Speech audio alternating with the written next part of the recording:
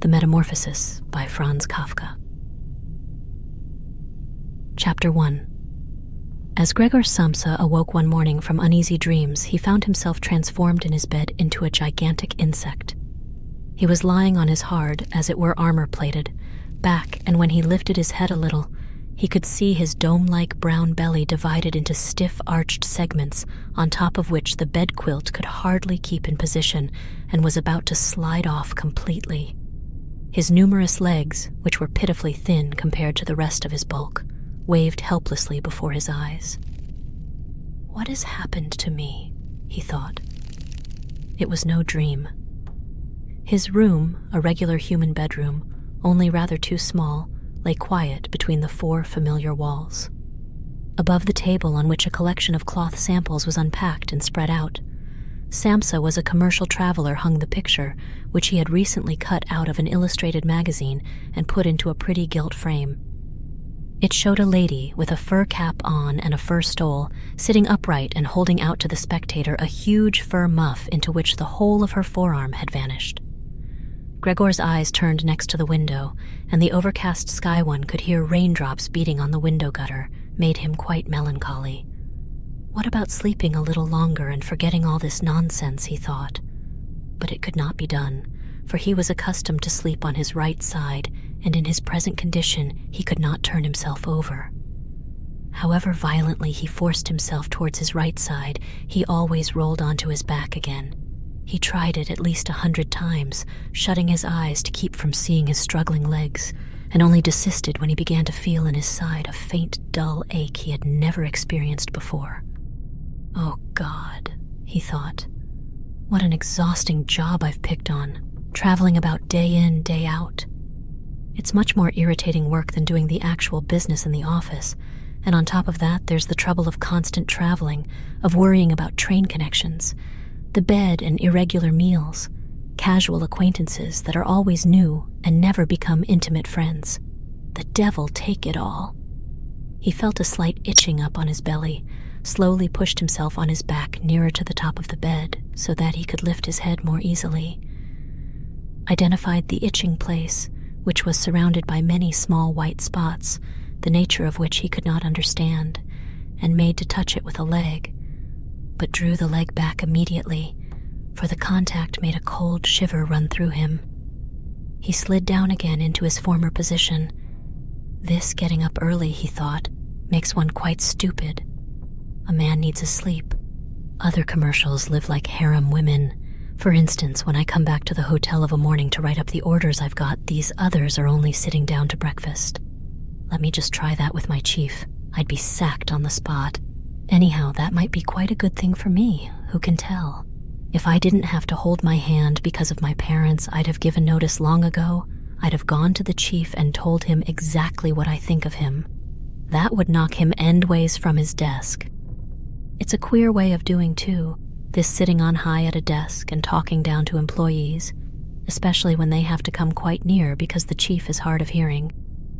Well, there's still hope.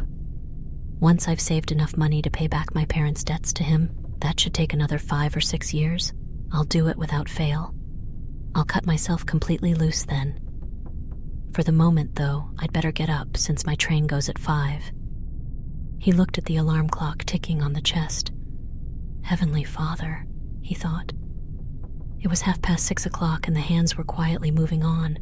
It was even past the half hour. It was getting on toward 6:45. Had the alarm clock not gone off? From the bed one could see that it had been properly set for 4 o'clock. Of course it must have gone off.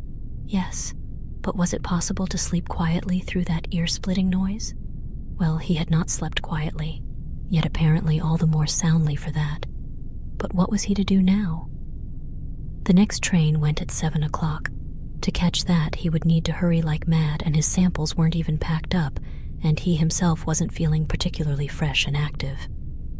And even if he did catch the train, he wouldn't avoid a row with the chief, since the firm's porter would have been waiting for the 5 o'clock train and would have long since reported his failure to turn up. The porter was a creature of the chief's, spineless and stupid. Well, supposing he were to say he was sick, but that would be most unpleasant and would look suspicious, since during his 5 years' employment he had not been ill once. The chief himself would be sure to come with the sick insurance doctor, would reproach his parents with their son's laziness, and would cut all excuses short by referring to the insurance doctor, who of course regarded all mankind as perfectly healthy malingerers. And would he be so far wrong on this occasion? Gregor really felt quite well apart from a drowsiness that was utterly superfluous after such a long sleep, and he was even unusually hungry. As all this was running through his mind at top speed without his being able to decide to leave his bed, the alarm clock had just struck 7:15. There came a cautious tap at the door behind the head of his bed. "Gregor," said a voice. It was his mother's. "It's 7:15. Hadn't you a train to catch?" That gentle voice. Gregor had a shock as he heard his own voice answering hers. Unmistakably his own voice, it was true, but with a persistent, horrible, twittering squeak behind it like an undertone that left the words in their clear shape only for the first moment and then rose up reverberating round them to destroy their sense, so that one could not be sure one had heard them rightly. Gregor wanted to answer at length and explain everything, but in the circumstances he confined himself to saying, Yes, thank you, Mother. I'm getting up now." The wooden door between them must have kept the change in his voice from being noticeable outside, for his mother contented herself with this statement and shuffled away. Yet this brief exchange of words had made the other members of the family aware that Gregor was still in the house, as they had not expected, and at one of the side doors his father was already knocking, gently, yet with his fist. Gregor, he called. "What's the matter with you?" And after a little while he called again in a deeper voice. Gregor. At the other side door his sister was saying in a low, plaintive tone, "Gregor, aren't you well? Are you needing anything?" He answered them both at once. "I'm just ready," and did his best to make his voice sound as normal as possible by enunciating the words very clearly and leaving long pauses between them. So his father went back to his breakfast, but his sister whispered, "Gregor, open the door, do." However, he was not thinking of opening the door and felt thankful for the prudent habit he had acquired in traveling of locking all doors during the night, even at home. His immediate intention was to get up quietly without being disturbed, to put on his clothes and above all eat his breakfast, and only then to consider what else was to be done, since in bed he was well aware his meditations would come to no sensible conclusion. He remembered that often enough in bed he had felt small aches and pains, probably caused by awkward postures, which had proved purely imaginary once he got up, and he looked forward eagerly to seeing this morning's delusions gradually fall away. That the change in his voice was nothing but the precursor of a severe chill, a standing ailment of commercial travelers, he had not the least possible doubt. To get rid of the quilt was quite easy. He had only to inflate himself a little and it fell off by itself. But the next move was difficult, especially because he was so uncommonly broad. He would have needed arms and hands to hoist himself up. Instead, he had only the numerous little legs which never stopped waving in all directions, and which he could not control in the least. When he tried to bend one of them, it was the first to stretch itself straight. And did he succeed at last in making it do what he wanted? All the other legs meanwhile waved the more wildly in a high degree of unpleasant agitation. "But what's the use of lying idle in bed?" said Gregor to himself. He thought that he might get out of bed with the lower part of his body first, but this lower part, which he had not yet seen, and of which he could form no clear conception, proved too difficult to move. It shifted so slowly, and when finally, almost wild with annoyance, he gathered his forces together and thrust out recklessly, he had miscalculated the direction and bumped heavily against the lower end of the bed, and the stinging pain he felt informed him that precisely this lower part of his body was at the moment probably the most sensitive. So he tried to get the top part of himself out first and cautiously moved his head towards the edge of the bed. That proved easy enough, and despite its breadth and mass, the bulk of his body at last slowly followed the movement of his head. Still, when he finally got his head free over the edge of the bed, he felt too scared to go on advancing, for after all, if he let himself fall in this way, it would take a miracle to keep his head from being injured. And at all costs, he must not lose consciousness now, precisely now. He would rather stay in bed. But when, after a repetition of the same efforts, he lay in his former position again, sighing, and watched his little legs struggling against each other more wildly than ever, if that were possible, and saw no way of bringing any order into this arbitrary confusion, he told himself again that it was impossible to stay in bed, and that the most sensible course was to risk everything for the smallest hope of getting away from it. At the same time, he did not forget meanwhile to remind himself that cool reflection, the coolest possible, was much better than desperate resolves. In such moments, he focused his eyes as sharply as possible on the window, but unfortunately, the prospect of the morning fog, which muffled even the other side of the narrow street, brought him little encouragement and comfort. 7 o'clock already, he said to himself when the alarm clock chimed again. 7 o'clock already, and still such a thick fog. And for a little while he lay quiet, breathing lightly, as if perhaps expecting such complete repose to restore all things to their real and normal condition. But then he said to himself, "Before it strikes 7:15, I must be quite out of this bed without fail. Anyhow, by that time someone will have come from the office to ask for me, since it opens before 7. And he set himself to rocking his whole body at once in a regular rhythm, with the idea of swinging it out of the bed. If he tipped himself out in that way, he could keep his head from injury by lifting it at an acute angle when he fell. His back seemed to be hard and was not likely to suffer from a fall on the carpet.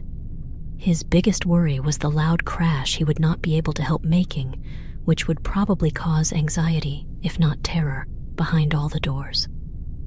Still, he must take the risk. When he was already half out of the bed, the new method was more a game than an effort, for he needed only to hitch himself across by rocking to and fro. It struck him how simple it would be if he could get help. 2 strong people, he thought of his father and the servant girl, would be amply sufficient.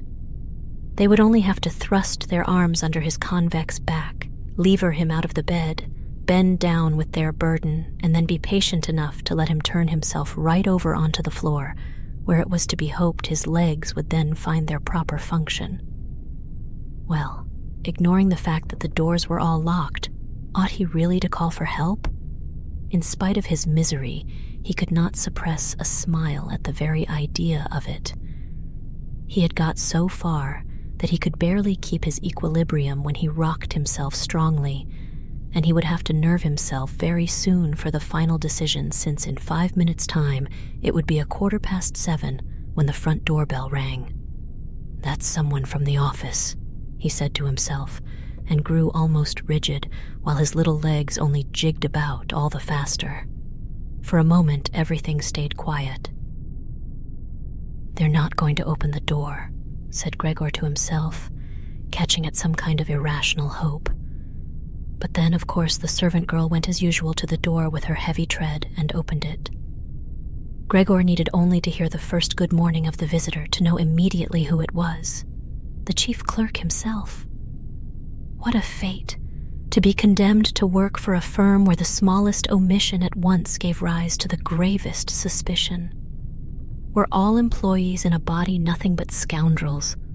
Was there not among them one single loyal, devoted man who, had he wasted only an hour or so of the firm's time in a morning, was so tormented by conscience as to be driven out of his mind and actually incapable of leaving his bed? Wouldn't it really have been sufficient to send an apprentice to inquire, if any inquiry were necessary at all? Did the chief clerk himself have to come and thus indicate to the entire family, an innocent family, that this suspicious circumstance could be investigated by no one less versed in affairs than himself? And more through the agitation caused by these reflections than through any act of will, Gregor swung himself out of bed with all his strength. There was a loud thump, but it was not really a crash. His fall was broken to some extent by the carpet. His back, too, was less stiff than he thought, and so there was merely a dull thud, not so very startling. Only he had not lifted his head carefully enough and had hit it. He turned it and rubbed it on the carpet in pain and irritation. "That was something falling down in there," said the chief clerk in the next room to the left. Gregor tried to suppose to himself that something like what had happened to him today might someday happen to the chief clerk. One really could not deny that it was possible. But as if in brusque reply to this supposition, the chief clerk took a couple of firm steps in the next door room, and his patent leather boots creaked. From the right-hand room, his sister was whispering to inform him of the situation. "Gregor, the chief clerk's here." "I know," muttered Gregor to himself, but he didn't dare to make his voice loud enough for his sister to hear it. "Gregor," said his father now from the left-hand room, "the chief clerk has come and wants to know why you didn't catch the early train. We don't know what to say to him. Besides, he wants to talk to you in person, so open the door, please. He will be good enough to excuse the untidiness of your room." "Good morning, Mr. Samsa," the chief clerk was calling amiably meanwhile. "He's not well," said his mother to the visitor while his father was still speaking through the door. "He's not well, sir. Believe me. What else would make him miss a train? The boy thinks about nothing but his work. It makes me almost cross the way he never goes out in the evenings. He's been here the last 8 days and has stayed at home every single evening. He just sits there quietly at the table, reading a newspaper or looking through railway timetables. The only amusement he gets is doing fretwork. For instance, he spent 2 or 3 evenings cutting out a little picture frame. You would be surprised to see how pretty it is. It's hanging in his room. You'll see it in a minute when Gregor opens the door. I must say I'm glad you've come, sir. We should never have got him to unlock the door by ourselves. He's so obstinate, and I'm sure he's unwell, though he wouldn't have it to be so this morning." "I'm just coming," said Gregor slowly and carefully, not moving an inch for fear of losing one word of the conversation. "I can't think of any other explanation, madam," said the chief clerk. "I hope it's nothing serious, although on the other hand I must say that we men of business, fortunately or unfortunately, very often simply have to ignore any slight indisposition, since business must be attended to." "Well, can the chief clerk come in now?" asked Gregor's father impatiently, again knocking on the door. "No," said Gregor. In the left-hand room, a painful silence followed this refusal. In the right-hand room, his sister began to sob. Why didn't his sister join the others? She was probably newly out of bed and hadn't even begun to put on her clothes yet. Well, why was she crying? Because he wouldn't get up and let the chief clerk in, because he was in danger of losing his job, and because the chief would begin dunning his parents again for the old debts? Surely these were things one didn't need to worry about for the present. Gregor was still at home and not in the least thinking of deserting the family. At the moment, true, he was lying on the carpet, and no one who knew the condition he was in could seriously expect him to admit the chief clerk. But for such a small discourtesy, which could plausibly be explained away somehow later on, Gregor could hardly be dismissed on the spot. And it seemed to Gregor that it would be much more sensible to leave him in peace for the present than to trouble him with tears and entreaties. Still, of course, their uncertainty bewildered them all and excused their behavior. "Mr. Samsa," the chief clerk called now in a louder voice, "what's the matter with you? Here you are, barricading yourself in your room, giving only yes and no for answers, causing your parents a lot of unnecessary trouble and neglecting. I mention this only in passing. Neglecting your business duties in an incredible fashion. I am speaking here in the name of your parents and of your chief, and I beg you quite seriously to give me an immediate and precise explanation. You amaze me, you amaze me. I thought you were a quiet, dependable person, and now all at once you seem bent on making a disgraceful exhibition of yourself. The chief did hint to me early this morning a possible explanation for your disappearance, with reference to the cash payments that were entrusted to you recently, but I almost pledged my solemn word of honor that this could not be so. But now that I see how incredibly obstinate you are, I no longer have the slightest desire to take your part at all, and your position in the firm is not so unassailable. I came with the intention of telling you all this in private, but since you are wasting my time so needlessly, I don't see why your parents shouldn't hear it too. For some time past, your work has been most unsatisfactory. This is not the season of the year for a business boom, of course. We admit that. But a season of the year for doing no business at all, that does not exist, Mr. Samsa, must not exist. But sir, cried Gregor, beside himself, and in his agitation forgetting everything else, I'm just going to open the door this very minute. A slight illness, an attack of giddiness, has kept me from getting up. I'm still lying in bed, but I feel all right again. I'm getting out of bed now. Just give me a moment or two longer. I'm not quite so well as I thought, but I'm all right, really. How a thing like that can suddenly strike one down. Only last night I was quite well, my parents can tell you. Or rather, I did have a slight presentiment. I must have showed some sign of it. Why didn't I report it at the office? But one always thinks that an indisposition can be got over without staying in the house. Oh, sir, do spare my parents. All that you're reproaching me with now has no foundation. No one has ever said a word to me about it. Perhaps you haven't looked at the last orders I sent in. Anyhow, I can still catch the 8 o'clock train. I'm much the better for my few hours' rest. Don't let me detain you here, sir. I'll be attending to business very soon, and do be good enough to tell the chief so, and to make my excuses to him. And while all this was tumbling out, pell-mell, and Gregor hardly knew what he was saying, he had reached the chest quite easily, perhaps because of the practice he had had in bed, and was now trying to lever himself upright by means of it. He meant actually to open the door, actually to show himself and speak to the chief clerk. He was eager to find out what the others, after all their insistence, would say at the sight of him. If they were horrified, then the responsibility was no longer his, and he could stay quiet. But if they took it calmly, then he had no reason either to be upset, and could really get to the station for the 8 o'clock train if he hurried. At first he slipped down a few times from the polished surface of the chest, but at length, with a last heave, he stood upright. He paid no more attention to the pains in the lower part of his body, however they smarted. Then he let himself fall against the back of a nearby chair and clung with his little legs to the edges of it. That brought him into control of himself again, and he stopped speaking, for now he could listen to what the chief clerk was saying. "Did you understand a word of it?" the chief clerk was asking.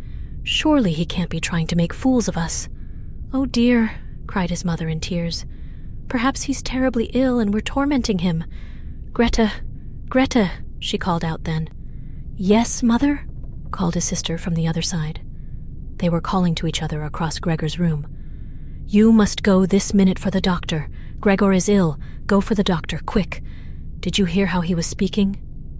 "That was no human voice," said the chief clerk, in a voice noticeably low beside the shrillness of the mother's. "Anna! Anna!" His father was calling through the hall to the kitchen, clapping his hands. "Get a locksmith at once."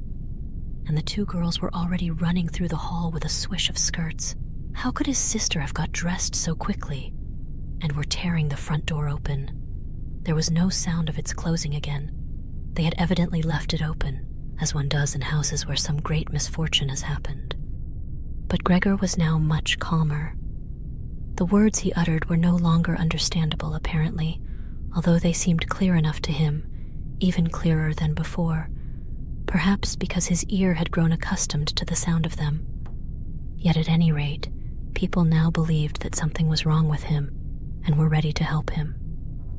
The positive certainty with which these first measures had been taken comforted him. He felt himself drawn once more into the human circle, and hoped for great and remarkable results from both the doctor and the locksmith, without really distinguishing precisely between them. To make his voice as clear as possible for the decisive conversation that was now imminent, he coughed a little, as quietly as he could, of course. since this noise too might not sound like a human cough for all he was able to judge. In the next room, meanwhile, there was complete silence. Perhaps his parents were sitting at the table with the chief clerk, whispering. Perhaps they were all leaning against the door and listening. Slowly, Gregor pushed the chair towards the door, then let go of it, caught hold of the door for support. The soles at the end of his little legs were somewhat sticky and rested against it for a moment after his efforts. Then he set himself to turning the key in the lock with his mouth. It seemed, unhappily, that he hadn't really any teeth. What could he grip the key with? But on the other hand, his jaws were certainly very strong. With their help, he did manage to set the key in motion, heedless of the fact that he was undoubtedly damaging them somewhere, since a brown fluid issued from his mouth, flowed over the key and dripped on the floor. "Just listen to that," said the chief clerk next door. "He's turning the key." That was a great encouragement to Gregor, but they should all have shouted encouragement to him, his father and mother too. "Go on, Gregor," they should have called out. "Keep going, hold on to that key." And in the belief that they were all following his efforts intently, he clenched his jaws recklessly on the key with all the force at his command. As the turning of the key progressed, he circled around the lock, holding on now only with his mouth, pushing on the key as required, or pulling it down again with all the weight of his body. The louder click of the finally yielding lock literally quickened Gregor. With a deep breath of relief, he said to himself, "So I didn't need the locksmith," and laid his head on the handle to open the door wide. Since he had to pull the door towards him, he was still invisible when it was really wide open. He had to edge himself slowly round the near half of the double door, and to do it very carefully if he was not to fall plump upon his back just on the threshold. He was still carrying out this difficult maneuver, with no time to observe anything else, when he heard the chief clerk utter aloud, "Oh!" It sounded like a gust of wind, and now he could see the man, standing as he was nearest to the door, clapping one hand before his open mouth and slowly backing away as if driven by some invisible, steady pressure.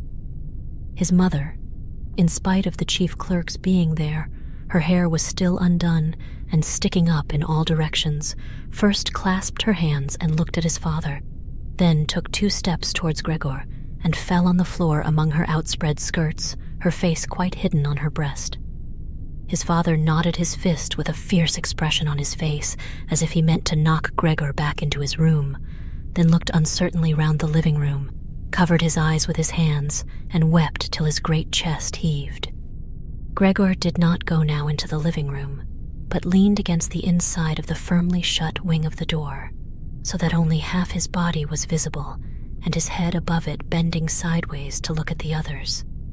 The light had meanwhile strengthened.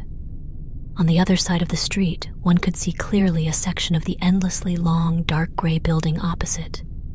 It was a hospital, abruptly punctuated by its row of regular windows.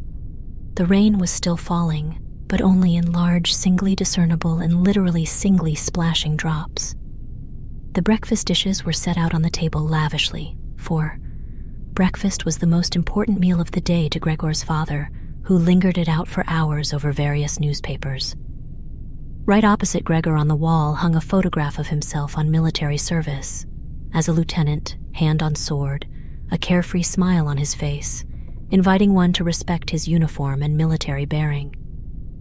The door leading to the hall was open, and one could see that the front door stood open too, showing the landing beyond and the beginning of the stairs going down.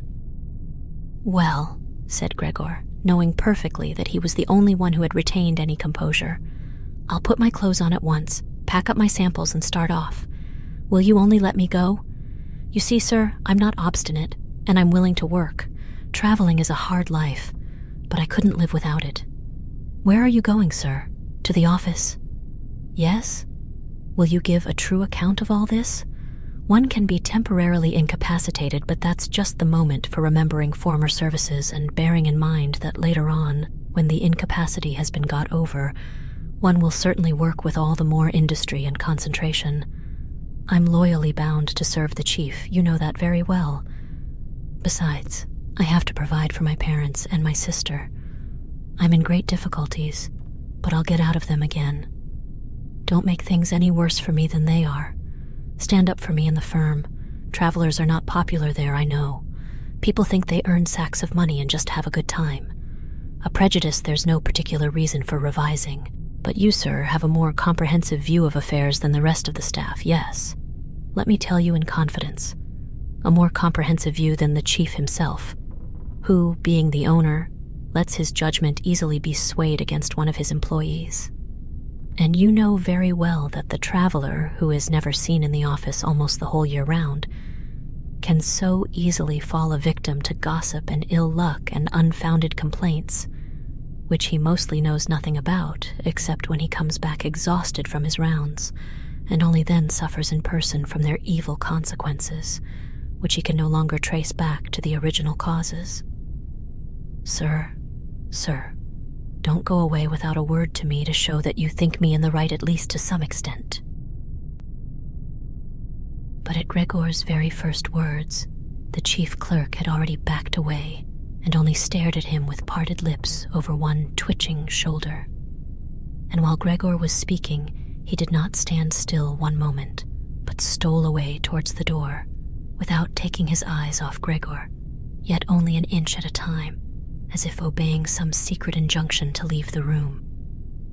He was already at the hall, and the suddenness with which he took his last step out of the living room would have made one believe he had burned the sole of his foot.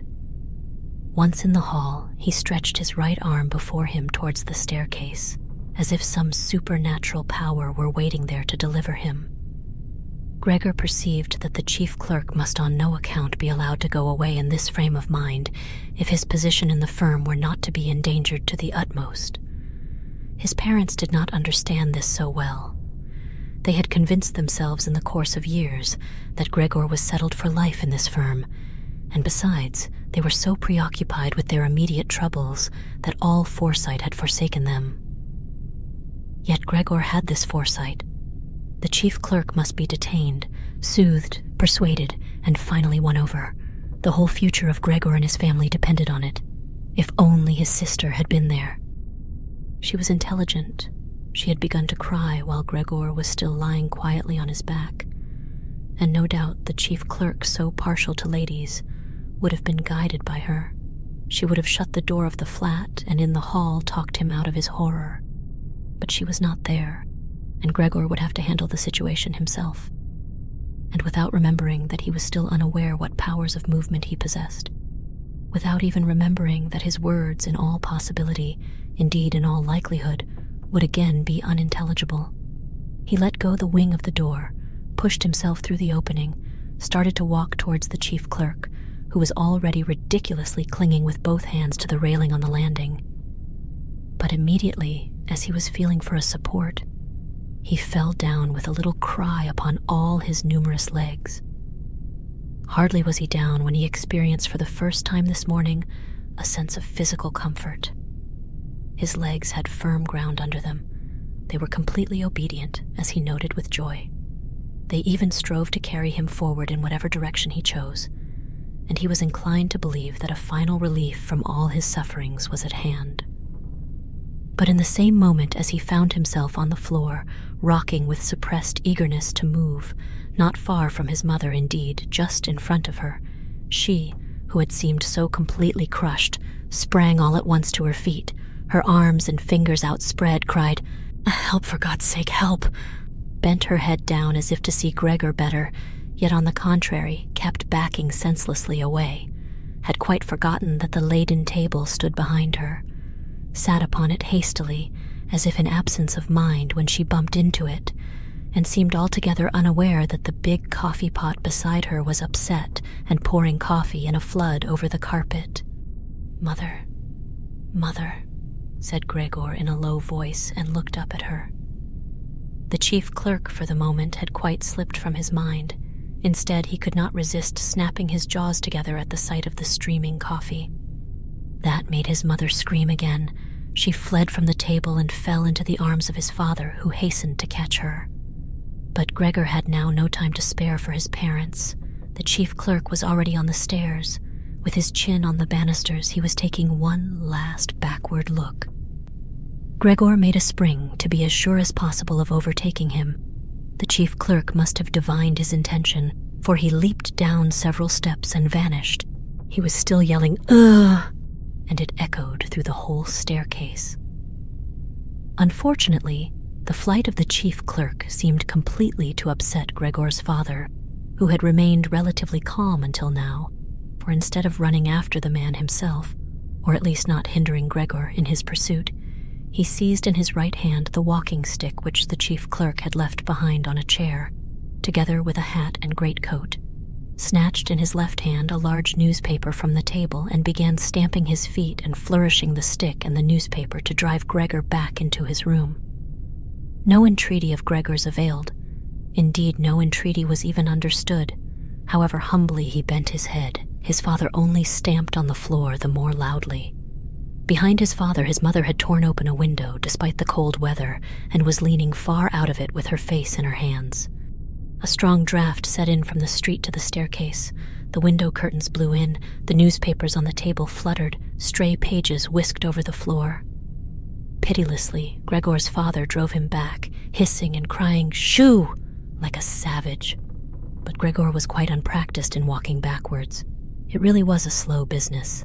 If he only had a chance to turn round, he could get back to his room at once, but he was afraid of exasperating his father by the slowness of such a rotation, and at any moment the stick in his father's hand might hit him a fatal blow on the back or on the head.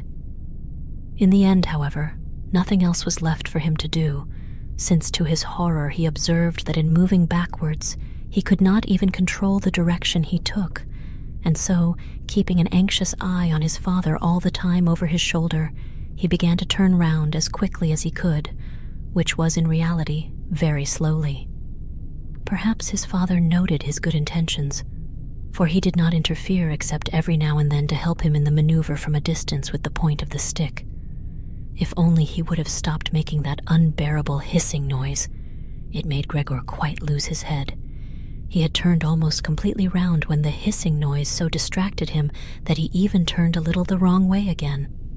But when at last his head was fortunately right in front of the doorway, it appeared that his body was too broad simply to get through the opening. His father, of course, in his present mood, was far from thinking of such a thing as opening the other half of the door to let Gregor have enough space. He had merely the fixed idea of driving Gregor back into his room as quickly as possible. He would never have suffered Gregor to make the circumstantial preparations for standing up on end and perhaps slipping his way through the door. Maybe he was now making more noise than ever to urge Gregor forward, as if no obstacle impeded him.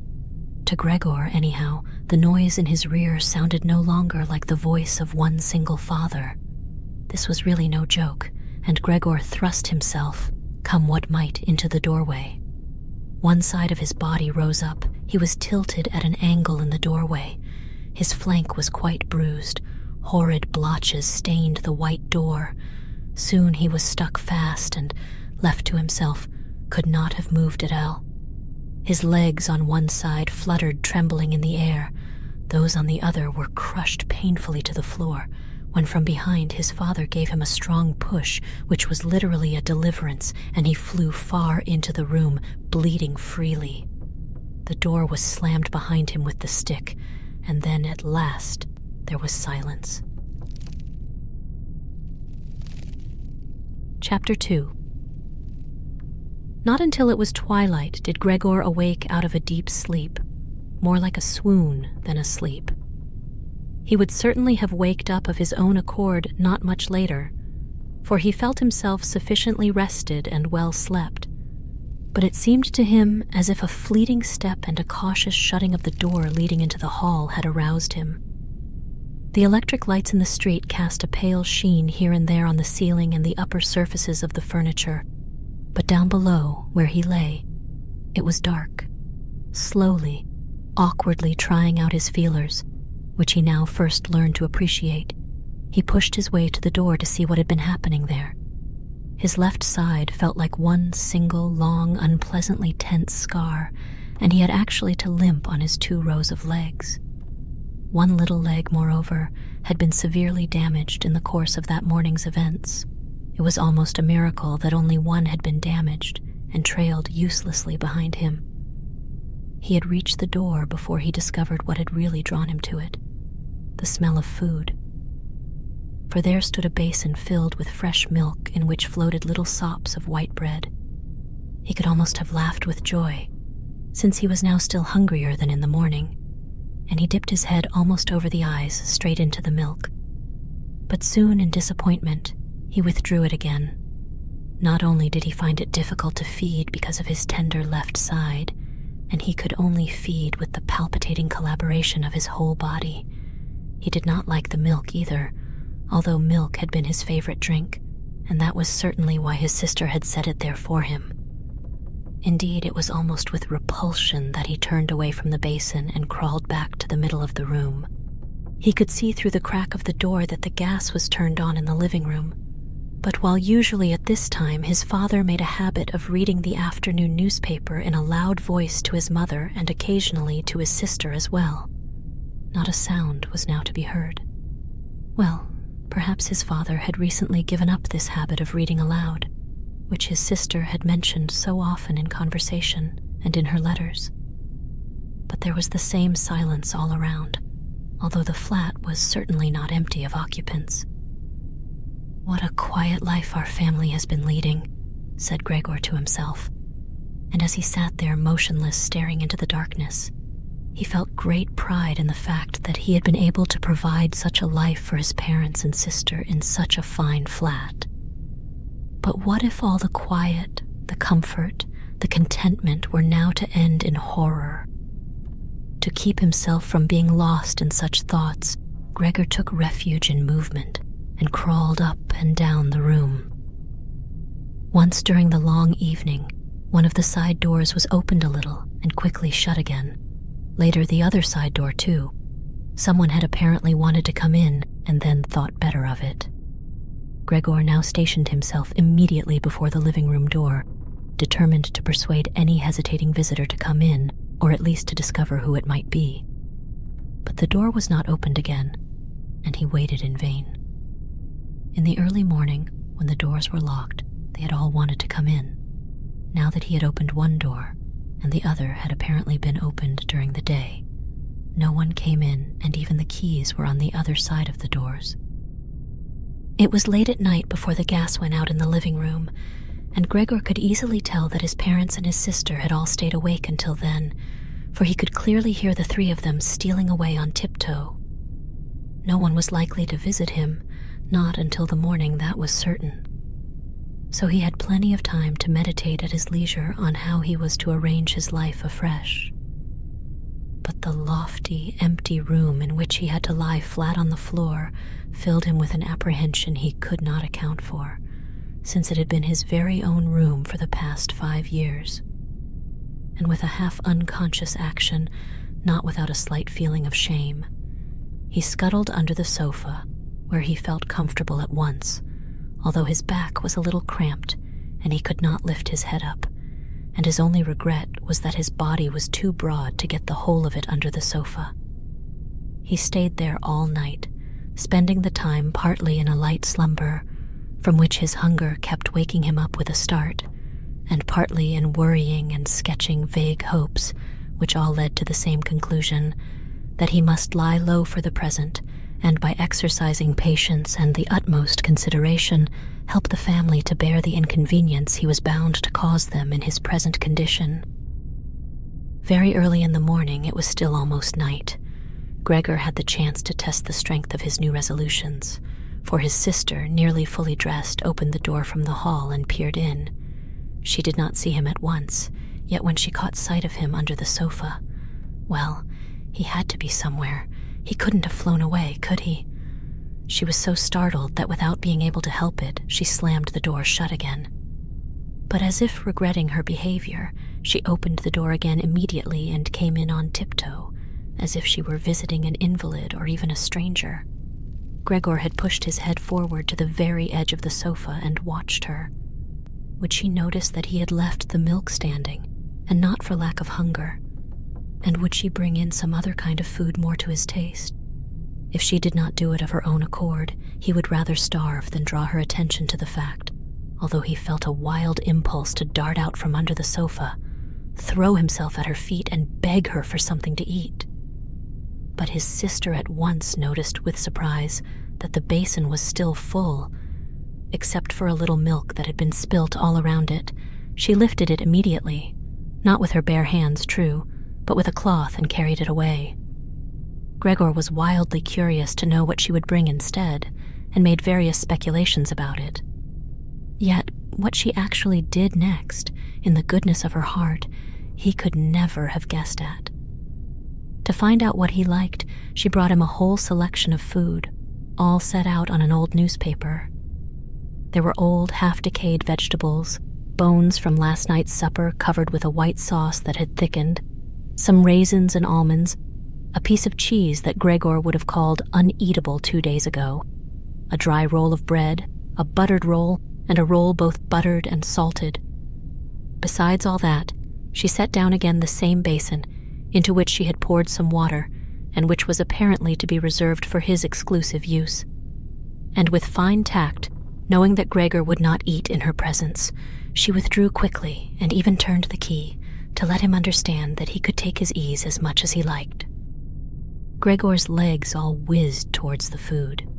His wounds must have healed completely, moreover, for he felt no disability, which amazed him and made him reflect how more than a month ago he had cut one finger a little with a knife and had still suffered pain from the wound only the day before yesterday.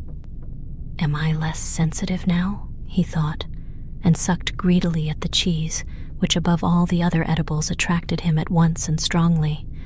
One after another, and with tears of satisfaction in his eyes, he quickly devoured the cheese, the vegetables, and the sauce.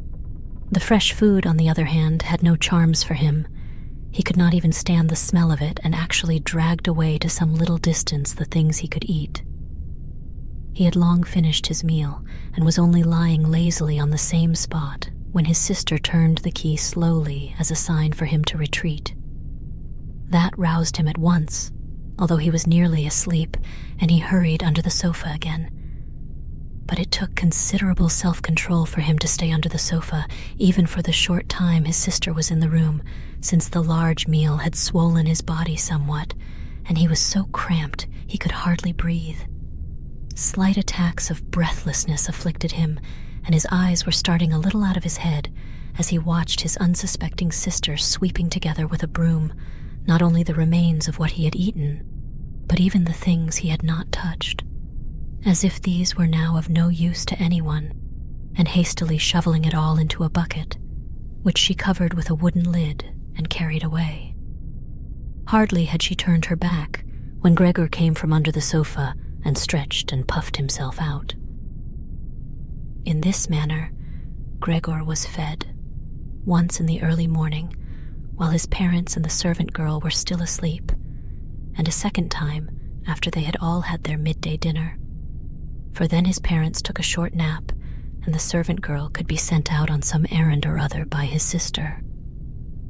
Not that they would have wanted him to starve, of course, but perhaps they could not have borne to know more about his feeding than from hearsay. Perhaps, too, his sister wanted to spare them such little anxieties wherever possible, since they had quite enough to bear as it was. Under what pretext the doctor and the locksmith had been got rid of on that first morning, Gregor could not discover, for since what he said was not understood by the others, it never struck any of them, not even his sister, that he could understand what they said. And so whenever his sister came into his room, he had to content himself with hearing her utter only a sigh now and then, and an occasional appeal to the saints. Later on, when she had got a little used to the situation, of course she could never get completely used to it, she sometimes threw out a remark which was kindly meant or could be so interpreted. "Well, he liked his dinner today," she would say when Gregor had made a good clearance of his food, and when he had not eaten, which gradually happened more and more often, she would say almost sadly, "Everything's been left standing again." But although Gregor could get no news directly, he overheard a lot from the neighboring rooms, and as soon as voices were audible, he would run to the door of the room concerned and press his whole body against it. In the first few days especially, there was no conversation that did not refer to him somehow, even if only indirectly. For 2 whole days there were family consultations at every mealtime about what should be done. But also between meals the same subject was discussed, for there were always at least 2 members of the family at home, since no one wanted to be alone in the flat, and to leave it quite empty was unthinkable. And on the very first of these days, the household cook, it was not quite clear what and how much she knew of the situation, went down on her knees to his mother and begged leave to go, and when she departed, a quarter of an hour later, gave thanks for her dismissal with tears in her eyes, as if for the greatest benefit that could have been conferred on her, and without any prompting swore a solemn oath that she would never say a single word to anyone about what had happened. Now Gregor's sister had to cook too, helping her mother. True, the cooking did not amount to much, for they ate scarcely anything. Gregor was always hearing one of the family vainly urging another to eat and getting no answer but, "Thanks, I've had all I want," or something similar. Perhaps they drank nothing either. Time and again his sister kept asking his father if he wouldn't like some beer and offered kindly to go and fetch it herself. And when he made no answer, suggested that she could ask the concierge to fetch it so that he need feel no sense of obligation. But then a round no came from his father, and no more was said about it. In the course of that very first day, Gregor's father explained the family's financial position and prospects to both his mother and his sister. Now and then he rose from the table to get some voucher or memorandum out of the small safe he had rescued from the collapse of his business 5 years earlier. One could hear him opening the complicated lock and rustling papers out and shutting it again. This statement made by his father was the first cheerful information Gregor had heard since his imprisonment. He had been of the opinion that nothing at all was left over from his father's business. At least his father had never said anything to the contrary, and of course he had not asked him directly. At that time, Gregor's sole desire was to do his utmost to help the family to forget as soon as possible the catastrophe which had overwhelmed the business and thrown them all into a state of complete despair. And so he had set to work with unusual ardor, and almost overnight had become a commercial traveler instead of a little clerk, with of course much greater chances of earning money, and his success was immediately translated into good round coin, which he could lay on the table for his amazed and happy family. These had been fine times, and they had never recurred, at least not with the same sense of glory. Although later on Gregor had earned so much money that he was able to meet the expenses of the whole household and did so. They had simply got used to it, both the family and Gregor. The money was gratefully accepted and gladly given, but there was no special uprush of warm feeling. With his sister alone had he remained intimate, and it was a secret plan of his that she, who loved music, unlike himself, and could play movingly on the violin, should be sent next year to study at the conservatorium, despite the great expense that would entail, which must be made up in some other way. During his brief visits home, the conservatorium was often mentioned in the talks he had with his sister, but always merely as a beautiful dream which could never come true, and his parents discouraged even these innocent references to it. Yet Gregor had made up his mind firmly about it, and meant to announce the fact with due solemnity on Christmas Day. Such were the thoughts, completely futile in his present condition, that went through his head as he stood clinging upright to the door and listening. Sometimes out of sheer weariness he had to give up listening and let his head fall negligently against the door. But he always had to pull himself together again at once, for even the slight sound his head made was audible next door and brought all conversation to a stop. "What can he be doing now?" his father would say after a while, obviously turning towards the door, and only then would the interrupted conversation gradually be set going again. Gregor was now informed as amply as he could wish, for his father tended to repeat himself in his explanations, partly because it was a long time since he had handled such matters, and partly because his mother could not always grasp things at once, that a certain amount of investments, a very small amount it was true, had survived the wreck of their fortunes, and had even increased a little because the dividends had not been touched meanwhile. And besides that, the money Gregor brought home every month, he had kept only a few dollars for himself, had never been quite used up, and now amounted to a small capital sum. Behind the door, Gregor nodded his head eagerly, rejoiced at this evidence of unexpected thrift and foresight. True, he could really have paid off some more of his father's debts to the chief with this extra money, and so brought much nearer the day on which he could quit his job, but doubtless it was better the way his father had arranged it. Yet this capital was by no means sufficient to let the family live on the interest of it. For 1 year, perhaps, or at the most 2, they could live on the principal. That was all. It was simply a sum that ought not to be touched and should be kept for a rainy day. Money for living expenses would have to be earned. Now his father was still hale enough, but an old man, and he had done no work for the past 5 years and could not be expected to do much. During these 5 years, the first years of leisure in his laborious though unsuccessful life, he had grown rather fat and become sluggish. And Gregor's old mother, how was she to earn a living with her asthma, which troubled her even when she walked through the flat and kept her lying on a sofa every other day panting for breath beside an open window? And was his sister to earn her bread, she who was still a child of 17 and whose life hitherto had been so pleasant, consisting as it did in dressing herself nicely, sleeping long, helping in the housekeeping, going out to a few modest entertainments, and above all playing the violin?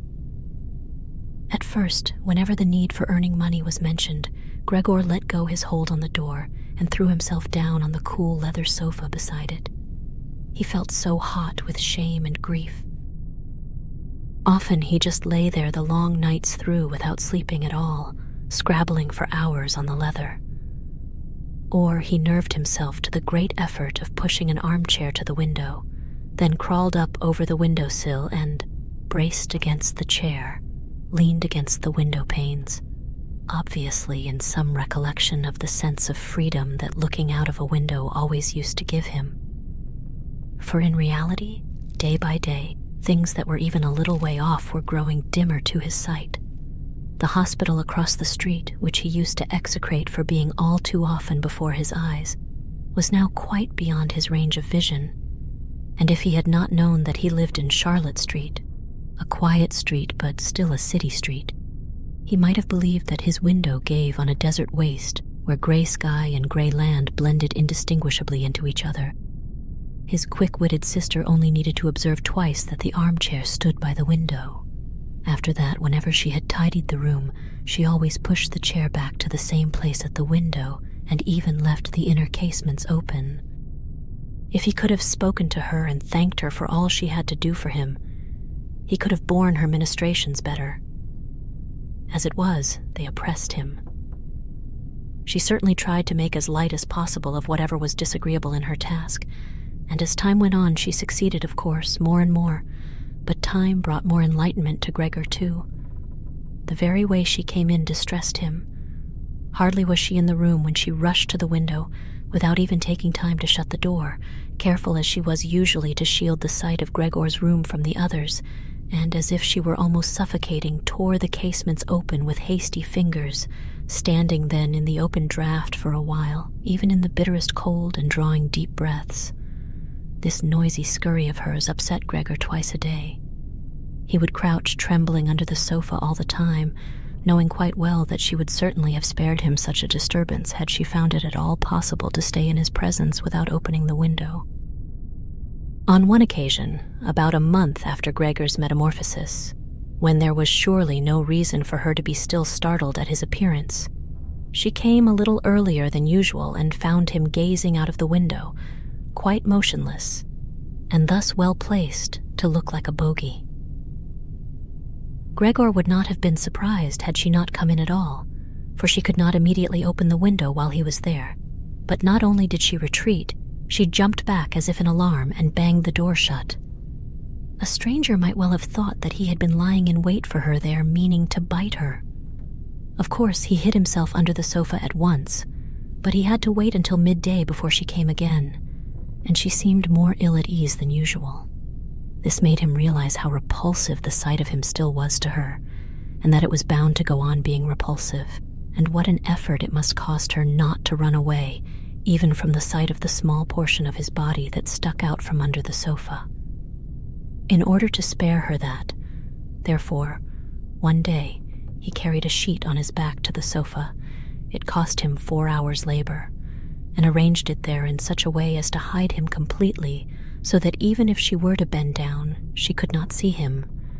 Had she considered the sheet unnecessary, she would certainly have stripped it off the sofa again, for it was clear enough that this curtaining and confining of himself was not likely to conduce to Gregor's comfort. But she left it where it was, and Gregor even fancied that he caught a thankful glance from her eye when he lifted the sheet carefully a very little with his head to see how she was taking the new arrangement. For the first fortnight, his parents could not bring themselves to the point of entering his room, and he often heard them expressing their appreciation of his sister's activities, whereas formerly they had frequently scolded her for being, as they thought, a somewhat useless daughter. But now, both of them often waited outside the door, his father and his mother, while his sister tidied his room. And as soon as she came out, she had to tell them exactly how things were in the room, what Gregor had eaten, how he had conducted himself this time, and whether there was not perhaps some slight improvement in his condition. His mother, moreover, began relatively soon to want to visit him, but his father and sister dissuaded her at first with arguments which Gregor listened to very attentively and altogether approved. Later, however, she had to be held back by main force, and when she cried out, "Do let me into Gregor, he is my unfortunate son. Can't you understand that I must go to him?" Gregor thought that it might be well to have her come in, not every day, of course, but perhaps once a week. She understood things, after all, much better than his sister, who was only a child despite the efforts she was making, and had perhaps taken on so difficult a task merely out of childish thoughtlessness. Gregor's desire to see his mother was soon fulfilled. During the daytime, he did not want to show himself at the window, out of consideration for his parents. But he could not crawl very far around the few square yards of floor space he had, nor could he bear lying quietly at rest all during the night, while he was fast losing any interest he had ever taken in food, so that for mere recreation he had formed the habit of crawling crisscross over the walls and ceiling. He especially enjoyed hanging suspended from the ceiling. It was much better than lying on the floor. One could breathe more freely, one's body swung and rocked lightly, and in the almost blissful absorption induced by this suspension, it could happen to his own surprise that he let go and fell plump on the floor. Yet he now had his body much better under control than formerly, and even such a big fall did him no harm. His sister at once remarked the new distraction Gregor had found for himself. He left traces behind him of the sticky stuff on his soles wherever he crawled, and she got the idea in her head of giving him as wide a field as possible to crawl in, and of removing the pieces of furniture that hindered him, above all the chest of drawers and the writing desk. But that was more than she could manage all by herself. She did not dare ask her father to help her, and as for the servant girl, a young creature of 16 who had had the courage to stay on after the cook's departure, she could not be asked to help, for she had begged as an especial favor that she might keep the kitchen door locked and open it only on a definite summons. So there was nothing left but to apply to her mother at an hour when her father was out. And the old lady did come with exclamations of joyful eagerness, which, however, died away at the door of Gregor's room. Gregor's sister, of course, went in first to see that everything was in order before letting his mother enter. In great haste, Gregor pulled the sheet lower and tucked it more in folds, so that it really looked as if it had been thrown accidentally over the sofa. And this time he did not peer out from under it. He renounced the pleasure of seeing his mother on this occasion, and was only glad that she had come at ale. "Come in, he's out of sight," said his sister, obviously leading her mother in by the hand. Gregor could now hear the two women struggling to shift the heavy old chest from its place, and his sister claiming the greater part of the labor for herself, without listening to the admonitions of her mother, who feared she might overstrain herself. It took a long time. After at least a quarter of an hour's tugging, his mother objected that the chest had better be left where it was, for in the first place it was too heavy and could never be got out before his father came home, and standing in the middle of the room like that, it would only hamper Gregor's movements, while in the second place it was not at all certain that removing the furniture would be doing a service to Gregor. She was inclined to think to the contrary. The sight of the naked walls made her own heart heavy, and why shouldn't Gregor have the same feeling, considering that he had been used to his furniture for so long and might feel forlorn without it? "And doesn't it look," she concluded in a low voice. In fact, she had been almost whispering all the time, as if to avoid letting Gregor, whose exact whereabouts she did not know, hear even the tones of her voice, for she was convinced that he could not understand her words. "Doesn't it look as if we were showing him, by taking away his furniture, that we have given up hope of his ever getting better and are just leaving him coldly to himself? I think it would be best to keep his room exactly as it has always been, so that when he comes back to us, he will find everything unchanged and be able all the more easily to forget what has happened in between." On hearing these words from his mother, Gregor realized that the lack of all direct human speech for the past 2 months together with the monotony of family life must have confused his mind. Otherwise, he could not account for the fact that he had quite earnestly looked forward to having his room emptied of furnishing. Did he really want his warm room, so comfortably fitted with old family furniture, to be turned into a naked den in which he would certainly be able to crawl unhampered in all directions, but at the price of shedding simultaneously all recollection of his human background? He had indeed been so near the brink of forgetfulness that only the voice of his mother, which he had not heard for so long, had drawn him back from it. Nothing should be taken out of his room. Everything must stay as it was. He could not dispense with the good influence of the furniture on his state of mind. And even if the furniture did hamper him in his senseless crawling round and round, that was no drawback but a great advantage. Unfortunately, his sister was of the contrary opinion. She had grown accustomed, and not without reason, to consider herself an expert in Gregor's affairs as against her parents, and so her mother's advice was now enough to make her determined on the removal not only of the chest and the writing desk, which had been her first intention, but of all the furniture except the indispensable sofa. This determination was not, of course, merely the outcome of childish recalcitrance and of the self-confidence she had recently developed so unexpectedly and at such cost. She had in fact perceived that Gregor needed a lot of space to crawl about in, while on the other hand he never used the furniture at all, so far as could be seen. Another factor might have been also the enthusiastic temperament of an adolescent girl, which seeks to indulge itself on every opportunity, and which now tempted Greta to exaggerate the horror of her brother's circumstances in order that she might do all the more for him. In a room where Gregor forded it all alone over empty walls, no one save herself was likely ever to set foot. And so she was not to be moved from her resolve by her mother, who seemed moreover to be ill at ease in Gregor's room and therefore unsure of herself, was soon reduced to silence and helped her daughter as best she could to push the chest outside. Now, Gregor could do without the chest if need be, but the writing desk he must retain. As soon as the two women had got the chest out of his room, groaning as they pushed it, Gregor stuck his head out from under the sofa to see how he might intervene as kindly and cautiously as possible. But as bad luck would have it, his mother was the first to return, leaving Greta clasping the chest in the room next door where she was trying to shift it all by herself, without of course moving it from the spot. His mother, however, was not accustomed to the sight of him. It might sicken her, and so in alarm Gregor backed quickly to the other end of the sofa, yet could not prevent the sheet from swaying a little in front. That was enough to put her on the alert. She paused, stood still for a moment, and then went back to Greta. Although Gregor kept reassuring himself that nothing out of the way was happening, but only a few bits of furniture were being changed round.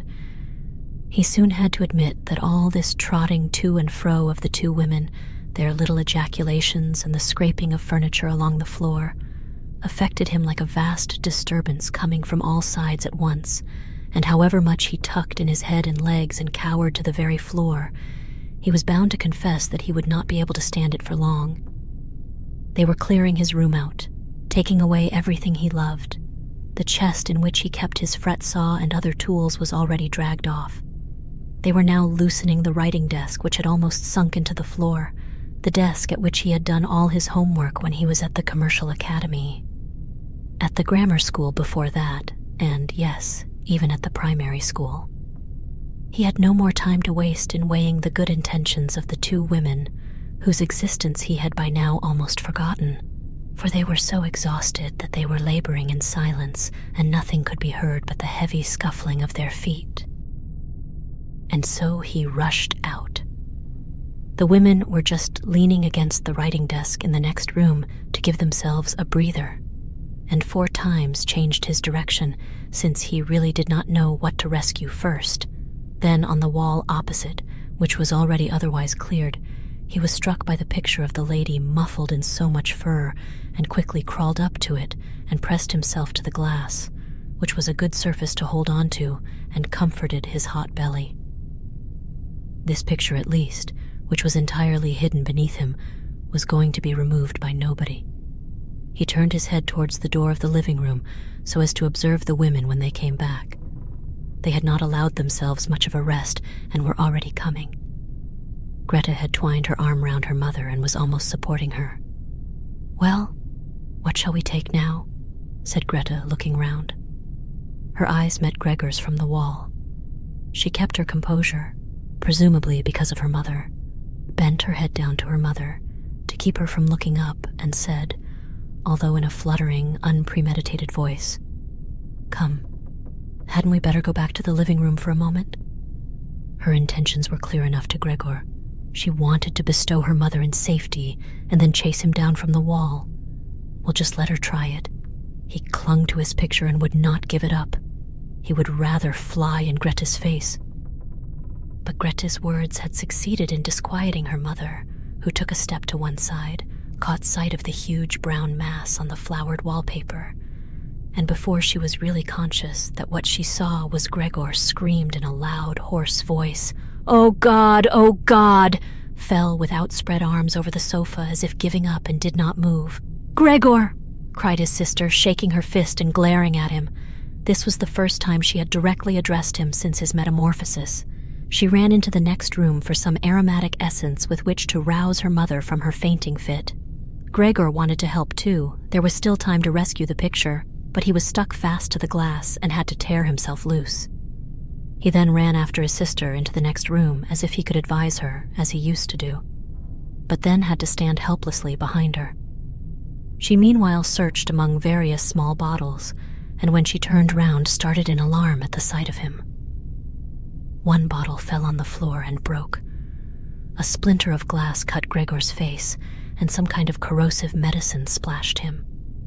Without pausing a moment longer, Greta gathered up all the bottles she could carry and ran to her mother with them. She banged the door shut with her foot. Gregor was now cut off from his mother, who was perhaps nearly dying because of him. He dared not open the door for fear of frightening away his sister, who had to stay with her mother. There was nothing he could do but wait, and harassed by self-reproach and worry, he began now to crawl to and fro over everything, walls, furniture, and ceiling, and finally, in his despair, when the whole room seemed to be reeling round him, fell down onto the middle of the big table. A little while elapsed. Gregor was still lying there feebly, and all around was quiet. Perhaps that was a good omen. Then the doorbell rang. The servant girl was, of course, locked in her kitchen, and Greta would have to open the door. It was his father. "What's been happening?" were his first words. Greta's face must have told him everything. Greta answered in a muffled voice, apparently hiding her head on his breast. "Mother has been fainting, but she's better now. Gregor's broken loose." "Just what I expected," said his father. "Just what I've been telling you, but you women would never listen." It was clear to Gregor that his father had taken the worst interpretation of Greta's all too brief statement and was assuming that Gregor had been guilty of some violent act. Therefore, Gregor must now try to propitiate his father, since he had neither time nor means for an explanation. And so he fled to the door of his own room and crouched against it, to let his father see as soon as he came in from the hall that his son had the good intention of getting back into his room immediately, and that it was not necessary to drive him there, but that if only the door were opened, he would disappear at once. Yet his father was not in the mood to perceive such fine distinctions. "Ah," he cried as soon as he appeared in a tone which sounded at once angry and exultant. Gregor drew his head back from the door and lifted it to look at his father. Truly, this was not the father he had imagined to himself. Admittedly, he had been too absorbed of late in his new recreation of crawling over the ceiling to take the same interest as before in what was happening elsewhere in the flat, and he ought really to be prepared for some changes. And yet, could that be his father?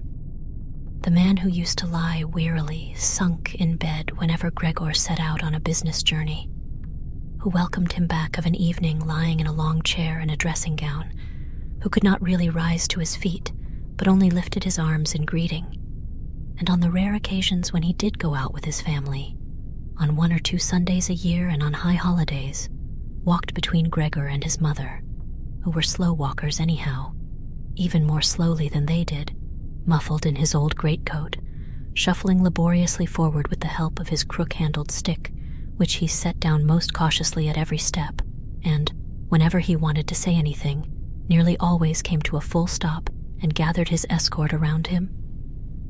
Now he was standing there in fine shape, dressed in a smart blue uniform with gold buttons such as bank messengers wear. His strong double chin bulged over the stiff high collar of his jacket. From under his bushy eyebrows, his black eyes darted fresh and penetrating glances. His one-time tangled white hair had been combed flat on either side of a shining and carefully exact parting. He pitched his cap, which bore a gold monogram, probably the badge of some bank, in a wide sweep across the whole room onto a sofa, and with the tail ends of his jacket thrown back, his hands in his trouser pockets, advanced with a grim visage towards Gregor. Likely enough, he did not himself know what he meant to do. At any rate, he lifted his feet uncommonly high, and Gregor was dumbfounded at the enormous size of his shoe soles. But Gregor could not risk standing up to him, aware as he had been from the very first day of his new life that his father believed only the severest measures suitable for dealing with him. And so he ran before his father, stopping when he stopped, and scuttling forward again when his father made any kind of move. In this way, they circled the room several times without anything decisive happening. Indeed, the whole operation did not even look like a pursuit because it was carried out so slowly. And so Gregor did not leave the floor, for he feared that his father might take as a piece of peculiar wickedness any excursion of his over the walls or the ceiling. All the same, he could not stay this course much longer, for while his father took one step, he had to carry out a whole series of movements. He was already beginning to feel breathless. Just as in his former life, his lungs had not been very dependable. As he was staggering along, trying to concentrate his energy on running, hardly keeping his eyes open, in his dazed state, never even thinking of any other escape than simply going forward, and having almost forgotten that the walls were free to him, which in this room were well provided with finely carved pieces of furniture full of knobs and crevices, suddenly something lightly flung landed close behind him and rolled before him. It was an apple. A second apple followed immediately. Gregor came to a stop in alarm. There was no point in running on, for his father was determined to bombard him. He had filled his pockets with fruit from the dish on the sideboard, and was now shying apple after apple, without taking particularly good aim for the moment. The small red apples rolled about the floor as if magnetized and cannoned into each other. An apple thrown without much force grazed Gregor's back and glanced off harmlessly. But another following immediately landed right on his back and sank in. Gregor wanted to drag himself forward as if this startling, incredible pain could be left behind him. But he felt as if nailed to the spot and flattened himself out in a complete derangement of all his senses. With his last conscious look, he saw the door of his room being torn open and his mother rushing out ahead of his screaming sister in her underbodice. For her daughter had loosened her clothing to let her breathe more freely and recover from her swoon. He saw his mother rushing towards his father, leaving one after another behind her on the floor. Her loosened petticoats, stumbling over her petticoats straight to his father, and embracing him, in complete union with him. But here Gregor's sight began to fail, with her hands clasped around his father's neck as she begged for her son's life. Chapter 3. The serious injury done to Gregor, which disabled him for more than a month, the apple went on sticking in his body as a visible reminder, since no one ventured to remove it, seemed to have made even his father recollect that Gregor was a member of the family, despite his present unfortunate and repulsive shape, and ought not to be treated as an enemy, that, on the contrary, family duty required the suppression of disgust and the exercise of patience, nothing but patience. And although his injury had impaired, probably forever, his powers of movement, and for the time being it took him long minutes to creep across his room like an old invalid, there was no question now of crawling up the wall. Yet in his own opinion he was sufficiently compensated for this worsening of his condition by the fact that towards evening the living room door, which he used to watch intently for an hour or two beforehand, was always thrown open, so that lying in the darkness of his room, invisible to the family, he could see them all at the lamp-lit table and listen to their talk, by general consent as it were, very different from his earlier eavesdropping. True, their intercourse lacked the lively character of former times, which he had always called to mind with a certain wistfulness in the small hotel bedrooms where he had been wont to throw himself down, tired out, on damp bedding. They were now mostly very silent. Soon after supper, his father would fall asleep in his armchair. His mother and sister would admonish each other to be silent. His mother, bending low over the lamp, stitched at fine sewing for an underwear firm. His sister, who had taken a job as a salesgirl, was learning shorthand and French in the evenings on the chance of bettering herself. Sometimes his father woke up, and as if quite unaware that he had been sleeping, said to his mother, "What a lot of sewing you're doing today," and at once fell asleep again, while the two women exchanged a tired smile. With a kind of mulishness, his father persisted in keeping his uniform on, even in the house. His dressing gown hung uselessly on its peg, and he slept fully dressed where he sat, as if he were ready for service at any moment, and even here only at the beck and call of his superior. As a result, his uniform, which was not brand new to start with, began to look dirty, despite all the loving care of the mother and sister to keep it clean, and Gregor often spent whole evenings gazing at the many greasy spots on the garment, gleaming with gold buttons always in a high state of polish, in which the old man sat sleeping in extreme discomfort and yet quite peacefully. As soon as the clock struck 10, his mother tried to rouse his father with gentle words, and to persuade him after that to get into bed, for sitting there, he could not have a proper sleep, and that was what he needed most, since he had to go on duty at 6. But with the mulishness that had obsessed him since he became a bank messenger, he always insisted on staying longer at the table, although he regularly fell asleep again, and in the end only with the greatest trouble could be got out of his armchair and into his bed.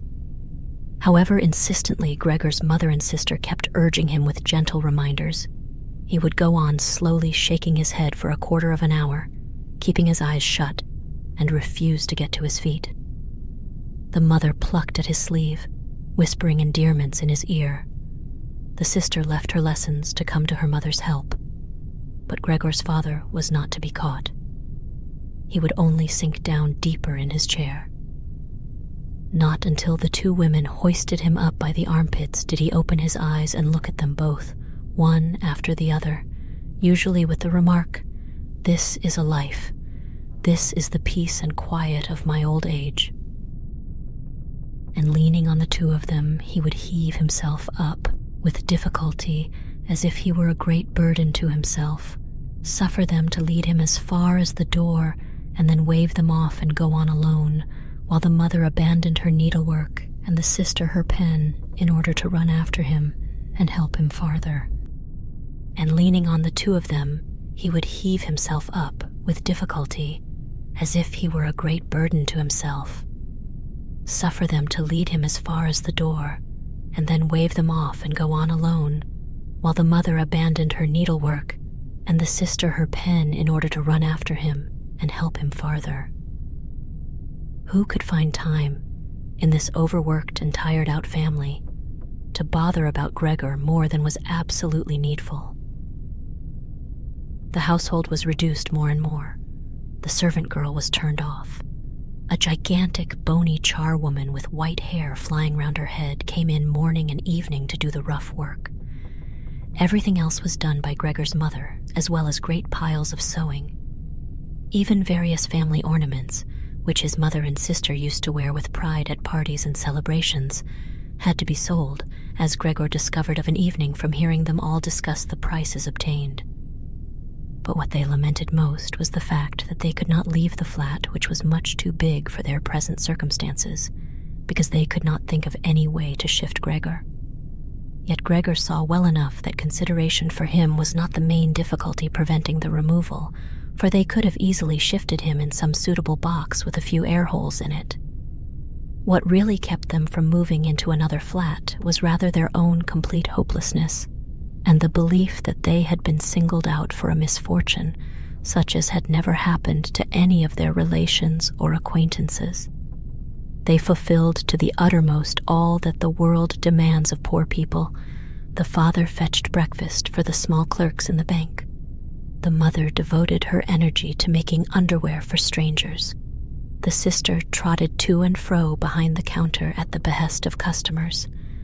But more than this, they had not the strength to do. And the wound in Gregor's back began to nag at him afresh when his mother and sister, after getting his father into bed, came back again, left their work lying, drew close to each other and sat cheek by cheek, when his mother, pointing towards his room, said, "Shut that door now, Greta," and he was left again in darkness, while next door the women mingled their tears or perhaps sat dry-eyed staring at the table. Gregor hardly slept at all by night or by day. He was often haunted by the idea that next time the door opened, he would take the family's affairs in hand again, just as he used to do. Once more, after this long interval, there appeared in his thoughts the figures of the chief and the chief clerk, the commercial travelers and the apprentices, the porter who was so dull-witted, 2 or 3 friends in other firms, a chambermaid in one of the rural hotels, a sweet and fleeting memory, a cashier in a milliner's shop, whom he had wooed earnestly but too slowly. They all appeared, together with strangers or people he had quite forgotten. But instead of helping him and his family, they were one and all unapproachable, and he was glad when they vanished. At other times, he would not be in the mood to bother about his family. He was only filled with rage at the way they were neglecting him, and although he had no clear idea of what he might care to eat, he would make plans for getting into the larder to take the food that was after all his due, even if he were not hungry. His sister no longer took thought to bring him what might especially please him, but in the morning and at noon before she went to business hurriedly pushed into his room with her foot any food that was available, and in the evening cleared it out again with one sweep of the broom, heedless of whether it had been merely tasted or, as most frequently happened, left untouched. The cleaning of his room, which she now did always in the evenings, could not have been more hastily done. Streaks of dirt stretched along the walls. Here and there lay balls of dust and filth. At first, Gregor used to station himself in some particularly filthy corner when his sister arrived, in order to reproach her with it, so to speak. But he could have sat there for weeks without getting her to make any improvement. She could see the dirt as well as he did, but she had simply made up her mind to leave it alone. And yet, with a touchiness that was new to her, which seemed anyhow to have infected the whole family, she jealously guarded her claim to be the sole caretaker of Gregor's room. His mother once subjected his room to a thorough cleaning, which was achieved only by means of several buckets of water. All this dampness, of course, upset Gregor too, and he lay widespread, sulky and motionless on the sofa. But she was well punished for it.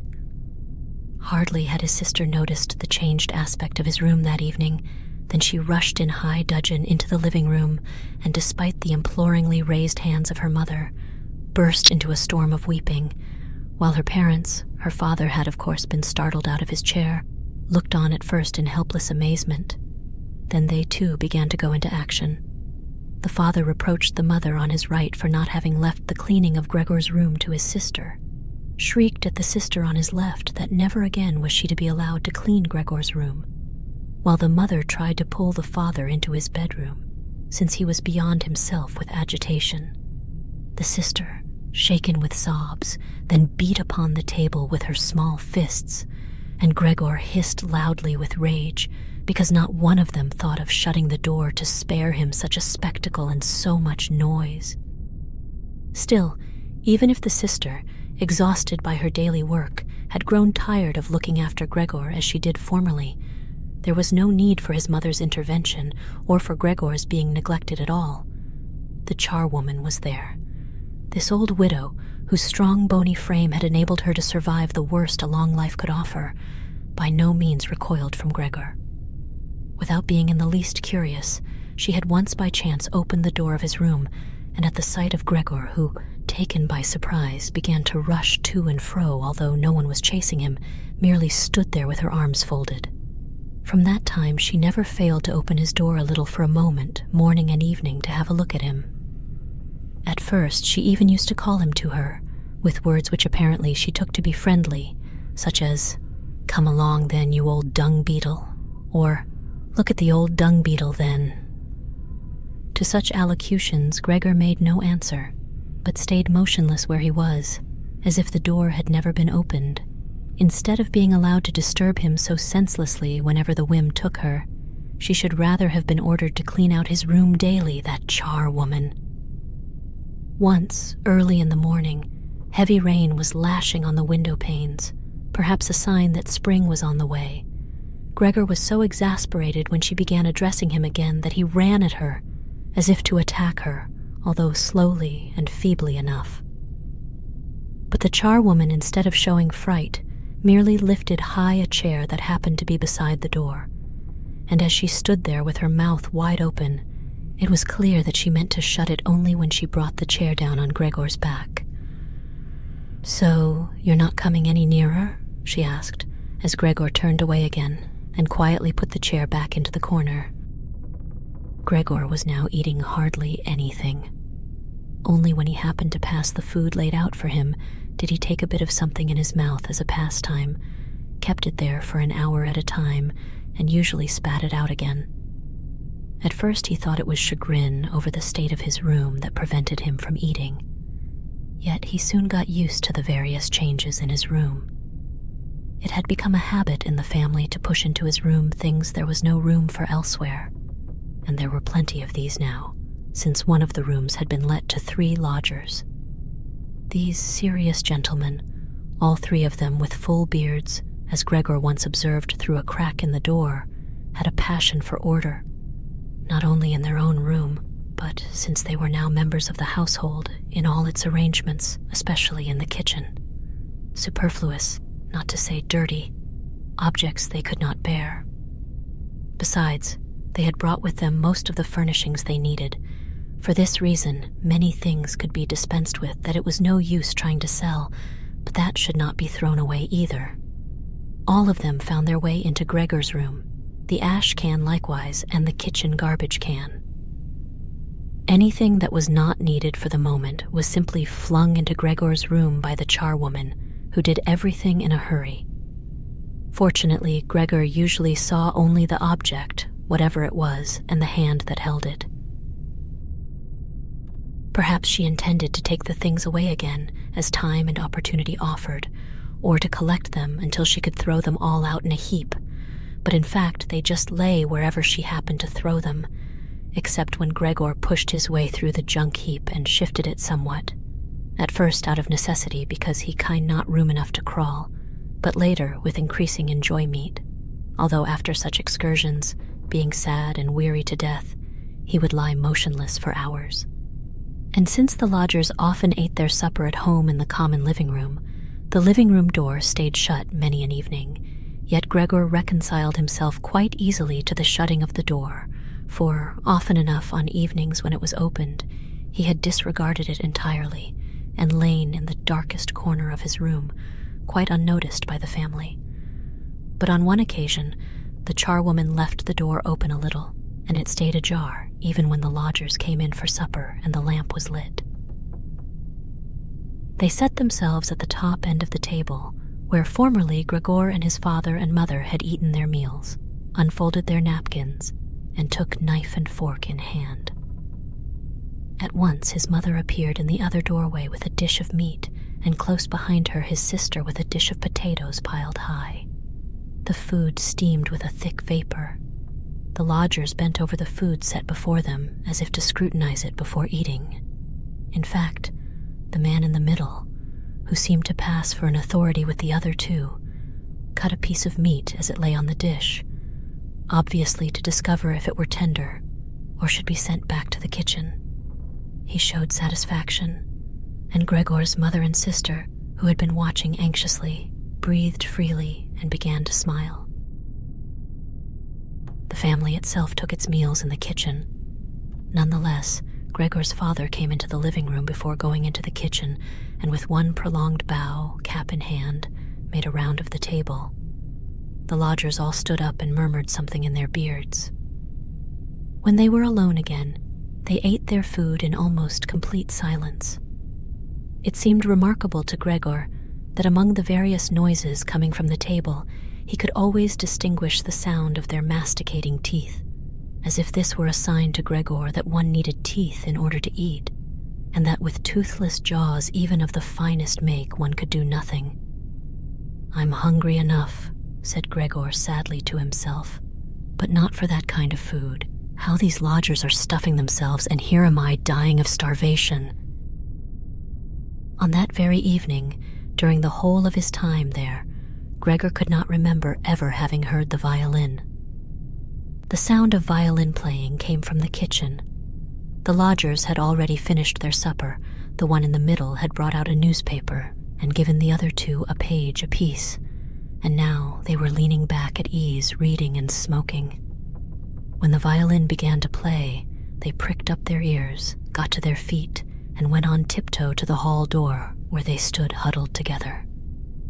Their movements must have been heard in the kitchen, for Gregor's father called out, "Is the violin playing disturbing you, gentlemen? It can be stopped at once." "On the contrary," said the middle lodger, "could not Fräulein Samsa come and play in this room beside us, where it is much more convenient and comfortable?"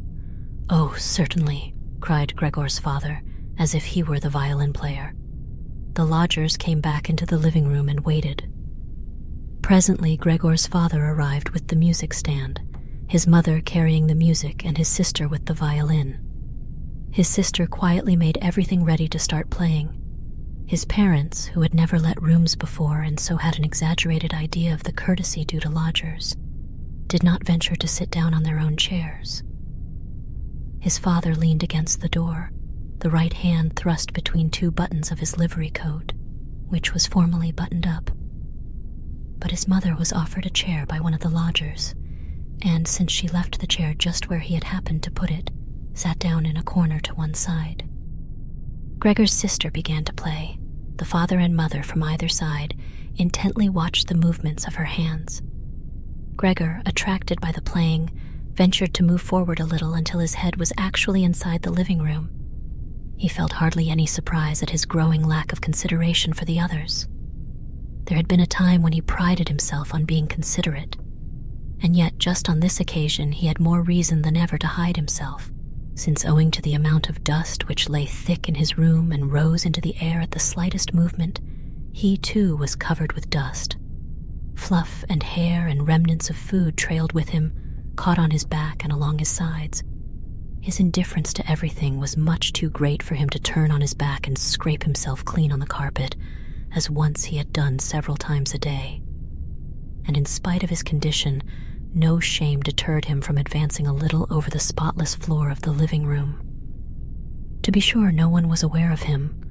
The family was entirely absorbed in the violin playing. The lodgers, however, who first of all had stationed themselves, hands in pockets, much too close behind the music stand, so that they could all have read the music, which must have bothered his sister, had soon retreated to the window, half whispering with down-bent heads, and stayed there while his father turned an anxious eye on them.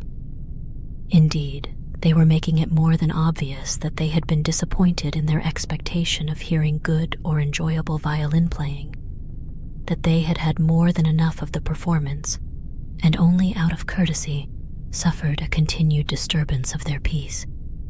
From the way they all kept blowing the smoke of their cigars high in the air through nose and mouth, one could divine their irritation. And yet Gregor's sister was playing so beautifully. Her face leaned sideways intently, and sadly her eyes followed the notes of music. Gregor crawled a little farther forward and lowered his head to the ground so that it might be possible for his eyes to meet hers. Was he an animal that music had such an effect upon him? He felt as if the way were opening before him to the unknown nourishment he craved. He was determined to push forward till he reached his sister, to pull at her skirt, and so let her know that she was to come into his room with her violin, for no one here appreciated her playing as he would appreciate it. He would never let her out of his room, at least not so long as he lived. His frightful appearance would become, for the first time, useful to him. He would watch all the doors of his room at once and spit at intruders. But his sister should need no constraint. She should stay with him of her own free will. She should sit beside him on the sofa, bend down her ear to him, and hear him confide that he had had the firm intention of sending her to the conservatorium, and that, but for his mishap, last Christmas? Surely Christmas was long past. He would have announced it to everybody without allowing a single objection. After this confession, his sister would be so touched that she would burst into tears, and Gregor would then raise himself to her shoulder and kiss her on the neck, which, now that she went to business, she kept free of any ribbon or collar. "Mr. Samsa!" cried the middle lodger to Gregor's father, and pointed without wasting any more words at Gregor, now working himself slowly forwards. The violin fell silent. The middle lodger first smiled to his friends with a shake of the head and then looked at Gregor again. Instead of driving Gregor out, his father seemed to think it more needful to begin by soothing down the lodgers, although they were not at all agitated and apparently found Gregor more entertaining than the violin playing. He hurried towards them and, spreading out his arms, tried to urge them back into their own room and at the same time to block their view of Gregor. They now began to be really a little angry. One could not tell whether because of the old man's behavior, or because it had just dawned on them that all unwittingly they had such a neighbor as Gregor next door. They demanded explanations of his father. They waved their arms like him, tugged uneasily at their beards, and only with reluctance backed towards their room.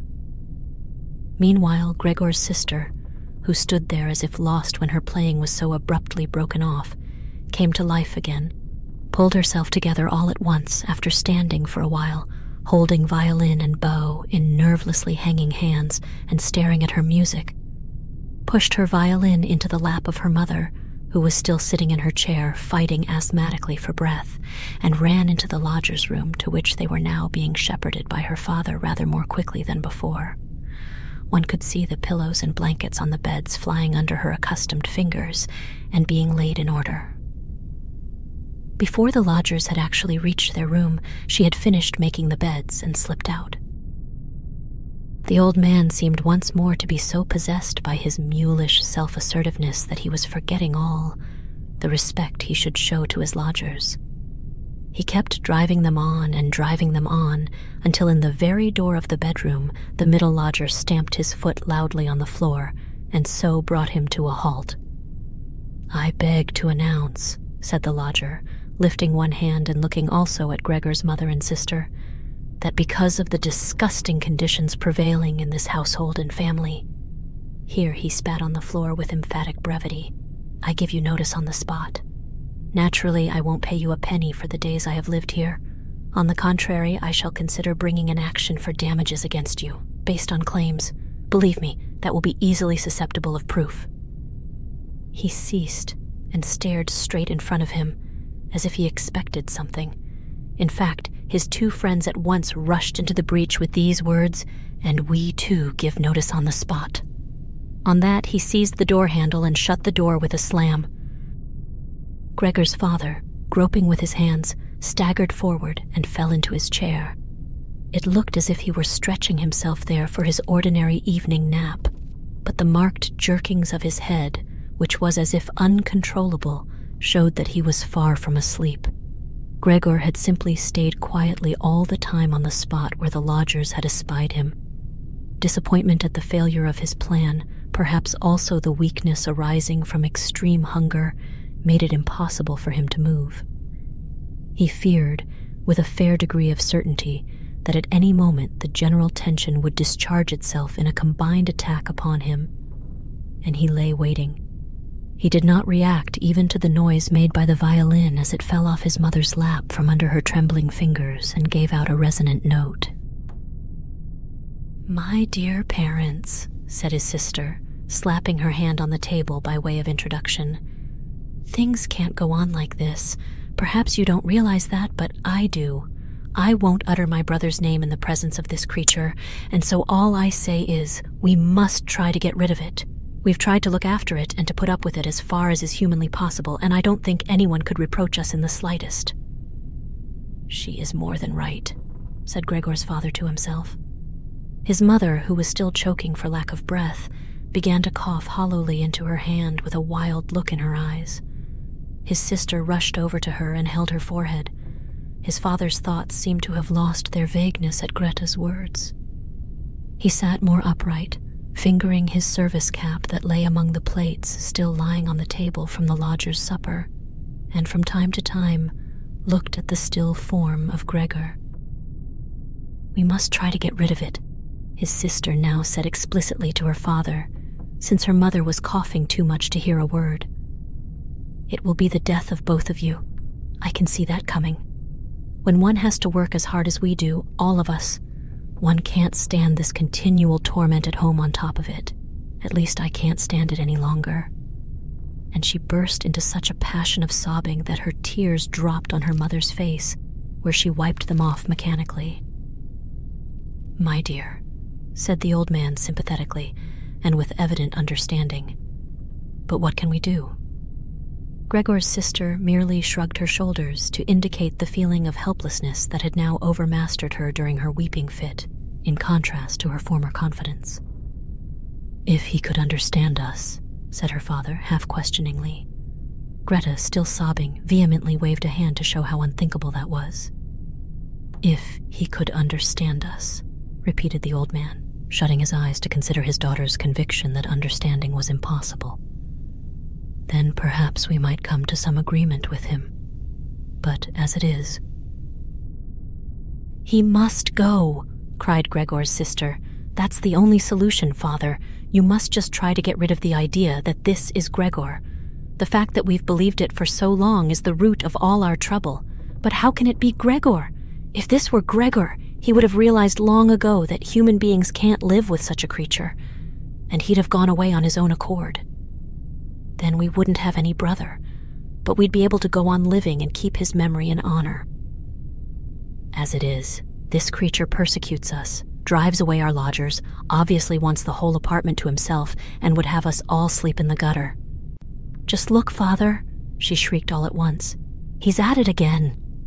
And in an access of panic that was quite incomprehensible to Gregor, she even quitted her mother, literally thrusting the chair from her as if she would rather sacrifice her mother than stay so near to Gregor, and rushed behind her father, who also rose up, being simply upset by her agitation, and half spread his arms out as if to protect her.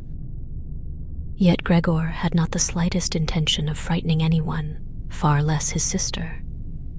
He had only begun to turn round in order to crawl back to his room, but it was certainly a startling operation to watch, since because of his disabled condition, he could not execute the difficult turning movements except by lifting his head and then bracing it against the floor over and over again. He paused and looked round. His good intentions seemed to have been recognized. The alarm had only been momentary. Now they were all watching him in melancholy silence. His mother lay in her chair, her legs stiffly outstretched and pressed together, her eyes almost closing for sheer weariness. His father and his sister were sitting beside each other, his sister's arm around the old man's neck. Perhaps I can go on turning round now, thought Gregor, and began his labors again. He could not stop himself from panting with the effort, and had to pause now and then to take breath. Nor did anyone harass him. He was left entirely to himself. When he had completed the turnaround, he began at once to crawl straight back. He was amazed at the distance separating him from his room, and could not understand how in his weak state he had managed to accomplish the same journey so recently, almost without remarking it. Intent on crawling as fast as possible, he barely noticed that not a single word, not an ejaculation from his family, interfered with his progress. Only when he was already in the doorway did he turn his head round. Not completely, for his neck muscles were getting stiff, but enough to see that nothing had changed behind him, except that his sister had risen to her feet. His last glance fell on his mother, who was not quite overcome by sleep. Hardly was he well inside his room when the door was hastily pushed shut, bolted, and locked. The sudden noise in his rear startled him so much that his little legs gave beneath him. It was his sister who had shown such haste. She had been standing ready, waiting, and had made a light spring forward. Gregor had not even heard her coming, and she cried, "At last!" to her parents as she turned the key in the lock. "And what now?" said Gregor to himself, looking round in the darkness. Soon he made the discovery that he was now unable to stir a limb. This did not surprise him. Rather, it seemed unnatural that he should ever actually have been able to move on these feeble little legs. Otherwise, he felt relatively comfortable. True, his whole body was aching, but it seemed that the pain was gradually growing less and would finally pass away. The rotting apple in his back and the inflamed area around it, all covered with soft dust, already hardly troubled him. He thought of his family with tenderness and love. The decision that he must disappear was one that he held to even more strongly than his sister, if that were possible. In the state of vacant and peaceful meditation he remained until the tower clock struck 3 in the morning. The first broadening of light in the world outside the window entered his consciousness once more. Then his head sank to the floor of its own accord, and from his nostrils came the last faint flicker of his breath. When the charwoman arrived early in the morning, what between her strength and her impatience, she slammed all the doors so loudly, never mind how often she had been begged not to do so, that no one in the whole apartment could enjoy any quiet sleep after her arrival. She noticed nothing unusual as she took her customary peep into Gregor's room. She thought he was lying motionless on purpose, pretending to be in the sulks. She credited him with every kind of intelligence. Since she happened to have the long-handled broom in her hand, she tried to tickle him up with it from the doorway. When that too produced no reaction, she felt provoked and poked at him a little harder, and only when she had pushed him along the floor without meeting any resistance was her attention aroused. It did not take her long to establish the truth of the matter, and her eyes widened. She let out a whistle, yet did not waste much time over it, but tore open the door of the Samsas' bedroom and yelled into the darkness at the top of her voice, "Just look at this, it's dead. It's lying here dead and done for." Mr. and Mrs. Samsa started up in their double bed, and before they realized the nature of the charwoman's announcement, had some difficulty in overcoming the shock of it. But then they got out of bed quickly, one on either side, Mr. Samsa throwing a blanket over his shoulders, Mrs. Samsa in nothing but her nightgown. In this array, they entered Gregor's room.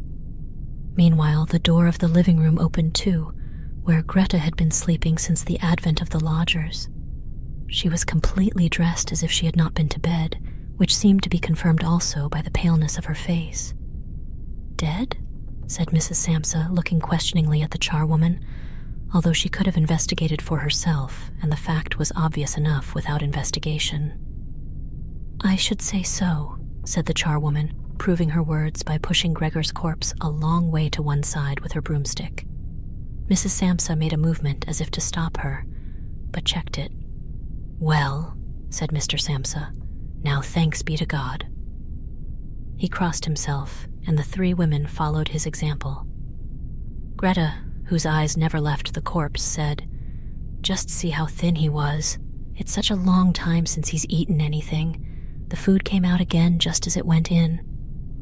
Indeed, Gregor's body was completely flat and dry, as could only now be seen when it was no longer supported by the legs, and nothing prevented one from looking closely at it.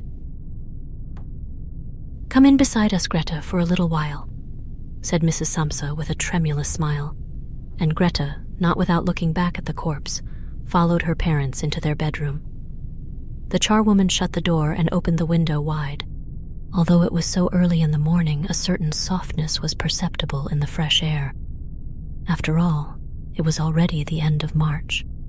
The three lodgers emerged from their room and were surprised to see no breakfast. They had been forgotten. "Where's our breakfast?"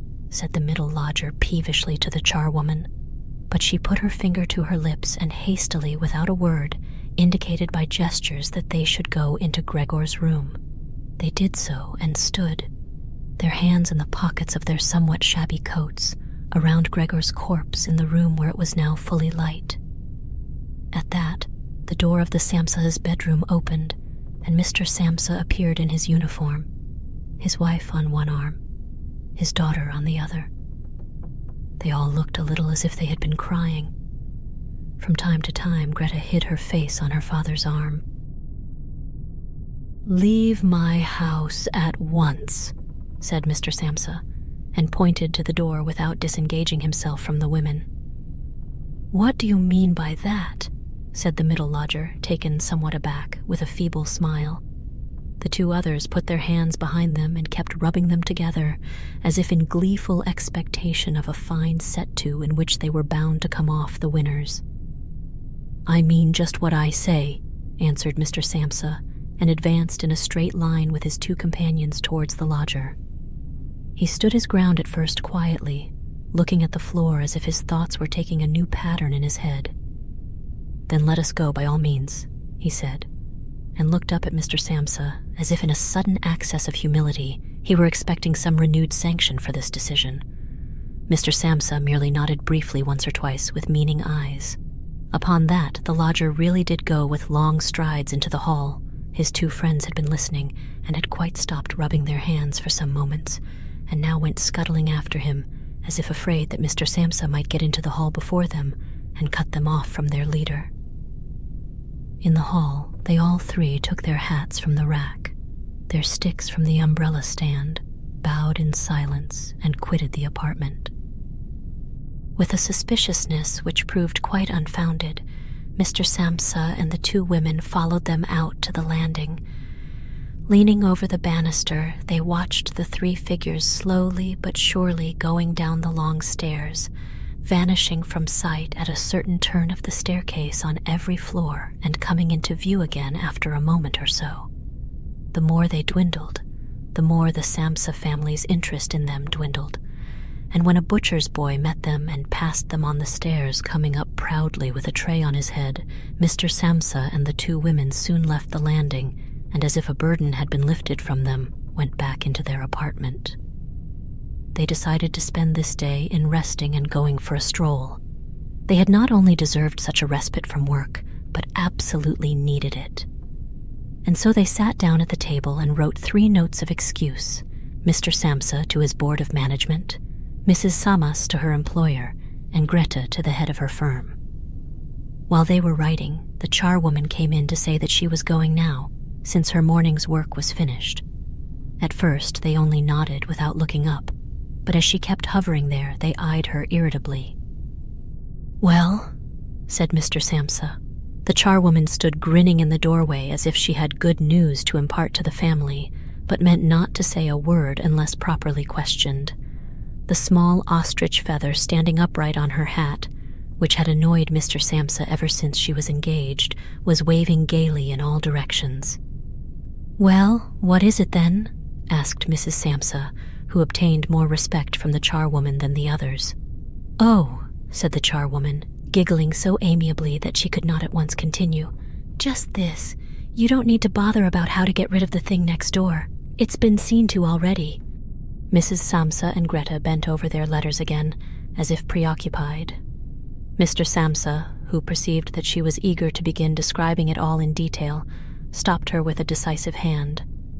But since she was not allowed to tell her story, she remembered the great hurry she was in, being obviously deeply huffed. "Bye, everybody," she said, whirling off violently, and departed with a frightful slamming of doors. "She'll be given notice tonight," said Mr. Samsa, but neither from his wife nor his daughter did he get any answer, for the charwoman seemed to have shattered again the composure they had barely achieved. They rose, went to the window, and stayed there, clasping each other tight. Mr. Samsa turned in his chair to look at them and quietly observed them for a little. Then he called out, "Come along now, do. Let bygones be bygones, and you might have some consideration for me."